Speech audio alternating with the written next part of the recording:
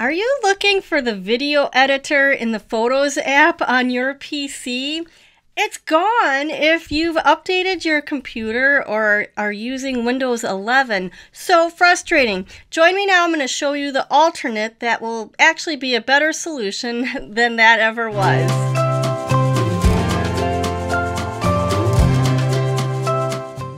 It's Molly here from Pixologie, where we help people feel joy and happiness while working on their photos and family memories. Microsoft's video editor in the Photos app was really handy. We recommended it for years. Unfortunately, it's gone if you've updated your computer. I learned about this from our community. One of our members, Karen, mentioned that she had downloaded Clipchamp, which apparently is what Microsoft is marketing or telling their customers to use instead. So we downloaded Clipchamp and played around with it, and I think you're really going to like the features. Let's take a look and walk through it. The first thing you'll want to do is get Clipchamp. So you'll go to the Microsoft Store and you can search for Clipchamp and it'll come up here. You can see there's the version I have installed and the premium version. For most of us, the basic version will be just fine. So I'm going to minimize that. And now we're looking at 5 clips from a concert that my son was in. And this is a great example because often we take all this video of our kids, but really they're only in a few pieces of it. And so I'm going to make a kind of a highlights video of this concert with just the parts that were important to him or me. So we're going to just type in Clipchamp on our start bar there and we'll launch it. You'll know Clipchamp by this really cute purple movie thing, and here we have it started. The home view has a lot going on with it, so really all we care about is the create a new video button. Or down here we have projects that we've been working on. So I was hoping this one had saved. Let's see if my work that I had started already is in here. And it is. This is really cool, but I wanted the video to actually be named 2024-02 Youth Symphony Highlights. Some of this is connected to your OneDrive account. You'll see that my OneDrive icon is off because I hate using it. So just be aware of that. All right. Now, what we're looking at here, this left-hand side is kind of the content that you're going to put into the video. We mostly care about your media, but there's other things that you can do here as well. Then the middle upper half is your video, and you can hit the play button. You can go to the end or the beginning, and they have these cool 5-second increments that can help you kind of advance forward a little bit. Then you have your timeline along the bottom, and you see some movie clips here, as well as I've put some titles in. And this is the scrub bar, so you can move the scrub bar around, and that helps you fine-tune where you're going to eventually make cuts. On the right-hand side, you have other options of editing the content. So this piece right here, this is part of the program where Alex is getting recognition, is really quiet. So when I clicked the audio, I could turn it up so that part was louder than the rest of the program. So I'm going to just close that, and there's other things that you can do. For our purposes, we don't have to like go crazy. We just need to cut the parts out, maybe add some titles and call it a day. But it's there if you want. So now I just want to look across the bottom here. I've added 2 videos in already. You can see them in my media area. And I've already clipped them to the parts that were important. This timeline, you can use your mouse. I'm just using your mouse or your trackpad to expand it or make it smaller so that you can see what you're looking at.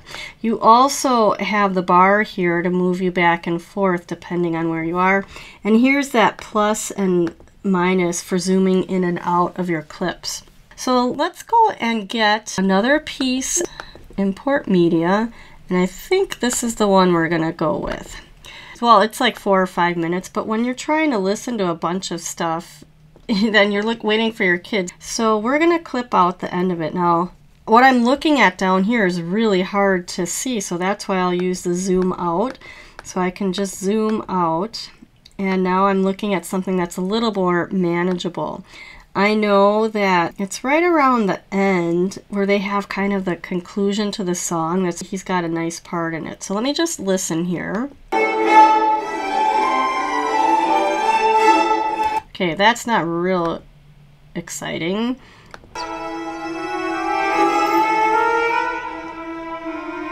Okay. All right, so maybe around 5:2. Now, this is showing you the whole time of your video, so just for your information there. All right, so now I have it, I think where I want to start, like the important part of this piece. So I have the scrubber there.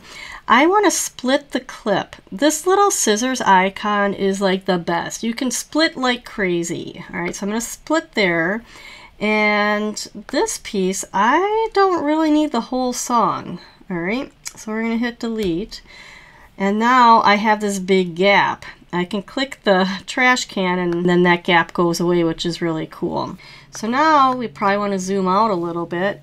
And this piece needs a title. So I had already made one. Let me just expand this out. I'll just show you the one at the beginning here. He had a solo. So I had already made a title, and it's pretty easy to do this. You can just go to text and then click plain text or whatever you want if you want one of the fancy ones, and click add to timeline. Now, if you want your title to be all in one line, you can just stretch it out there. You can also make things bigger and smaller. So now I have this title and it's in the middle. I just want to drag it. So what I did is I just clicked on it, because 2 clicks will get you to be editing it. All right, so you got to kind of play with it. Click on it and drag it right away. Okay, and then you just kind of put it in there. So here's where you can edit your text styles and all of that. And let's say you get your title all edited with a different font. You can then copy and paste these pieces, right? Copy and then paste it so you don't have to redo all of the customizing of that plain text that you originally put in. Now, this concert ended with this recognition, so I have selected both of these by holding the control key down, and I'm going to just move it to the end. And now I've got this gap. I could click the trash can, or I can delete all visual gaps. That way I know I don't have something going on there.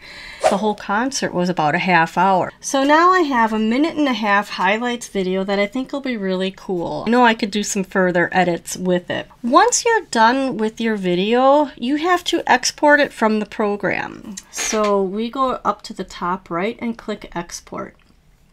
And usually I stick with 1080, and we'll just do that.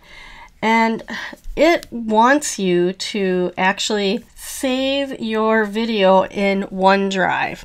That's just a Microsoft thing. I hate that. You don't have to do it that way. You have other options of where you can save it.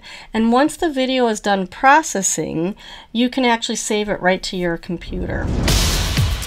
Clipchamp is actually processing this through the cloud. So when it's done, you're going to have this option to save to your computer. So we're going to click that, and I'm going to go right to my folder with the other video clips. And I'm going to save it here. And of course, I'm going to change the name because we don't care who it was made by. And now it'll be saved there with the original videos. I like to save the original videos because you never know. But once you've made your highlights film, you probably could let go of the other original files if you wanted. And that's how you export your video, and I hope this was helpful. So now that we've exported it, you could start on your next video. So what do you think about Clipchamp? Leave a comment below. I'd love to hear your thoughts. Thank you so much for joining, and we'll see you the next time.